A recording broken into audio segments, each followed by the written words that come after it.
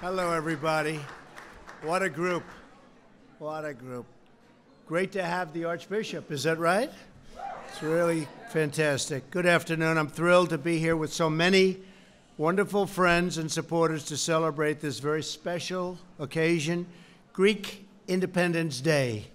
Important day, right? We're delighted to be joined by members of my cabinet, as well as representatives Carolyn Maloney. Where's Carolyn? Good. Very good. Gus Bilirakis. Where's Gus?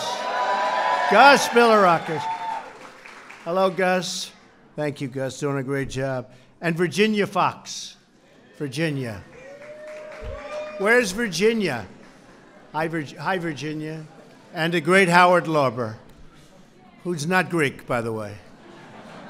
On behalf of my entire administration, I want to extend a very warm welcome to the hundreds of proud members of the Greek American community. And we have a whole group of people outside who are with us today. I especially want to extend our deep gratitude to His Eminence, Archbishop Demetrios. Thank you, Archbishop. Highly respected and a great gentleman, for joining us in this really beautiful celebration. I hope you're having a good time. We have been honoring Greek independence here at the White House since 1987, a tradition we know will continue for many, many years. I'll only be with you for another 7.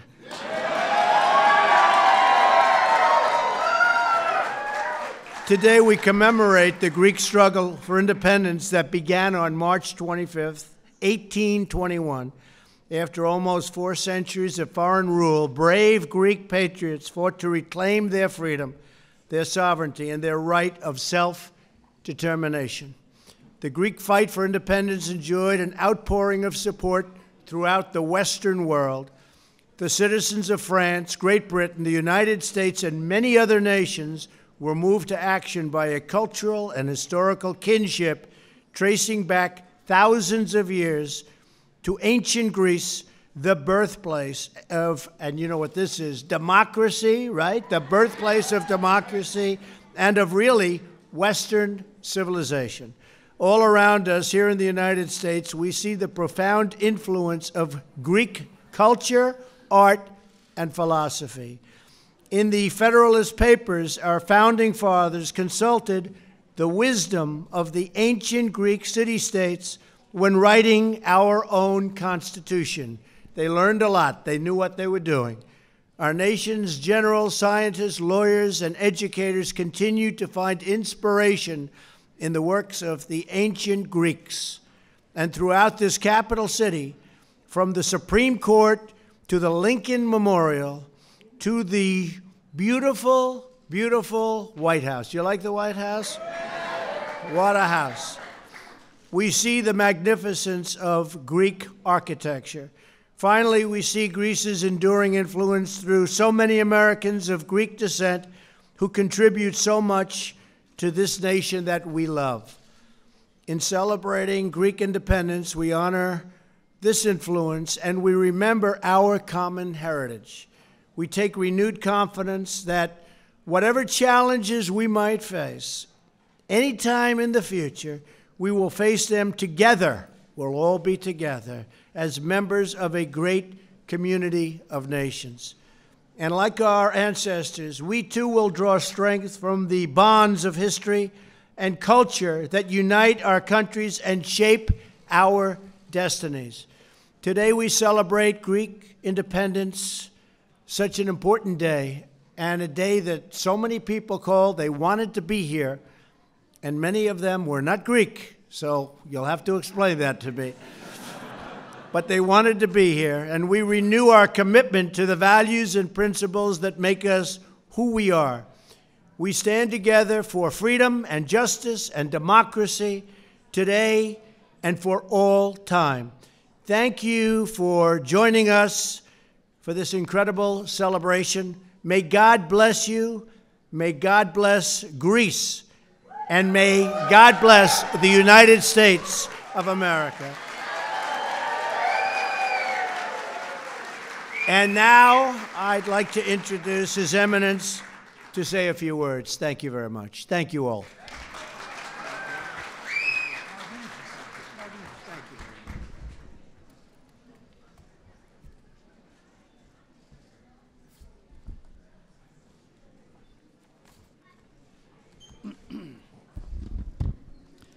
Mr. President, distinguished friends, as a Greek-American community celebrating our annual Greek Independence Day, we are deeply grateful to you, Mr. President, for inviting us to the White House to honor again this special day. By inviting us, you honor not only us Greek Americans, but also all members of the Orthodox Christian faith. Even more, you honor the spirit of freedom and human dignity that dwells in the hearts of all humanity. Our American Declaration of Independence speaks of truths that are self-evident: the equality of all people and their God-given rights, among them the right of liberty, freedom, and self-determination. These truths are ideals that all great faiths and philosophies have maintained as very important values. It is a paradox, then, that such self-evident truths are often the ones that we must advocate most passionately and defend most strenuously, time and time again, frequently with enormous sacrifices. The Greek War of Independence that started on March 25th, 1821, is a prime example of this.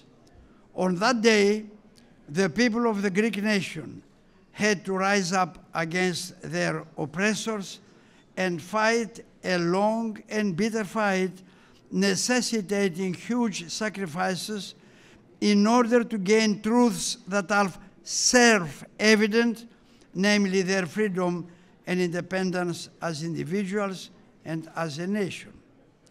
Mr. President, we are grateful that you share these vital American and universal principles.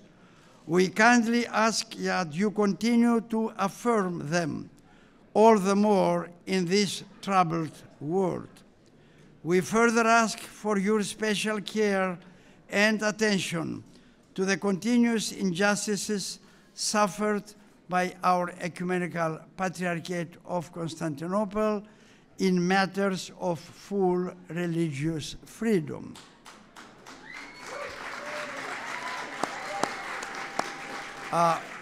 We humbly request that you speak on behalf of all of us for a fair and equitable solution to the prolonged and tragic division of Cyprus and to the issue of an appropriate and historically justifiable name for the state of Fyrom. When we celebrate Greek Independence Day, we celebrate a beginning but not a completion. The fight for freedom and human dignity globally is ongoing and unfinished.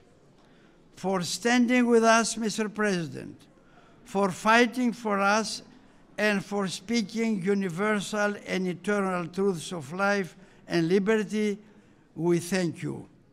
We pray for divine favor upon us, the First Lady, whose presence honors us today at the White House, and your entire family. And we close with a beautiful biblical blessing from the book of Numbers. May God bless you and keep you. May the Lord shine his face upon you and be merciful to you. May he lift his countenance upon you and give you peace. Thank you, Mr. President. Thank you. so much.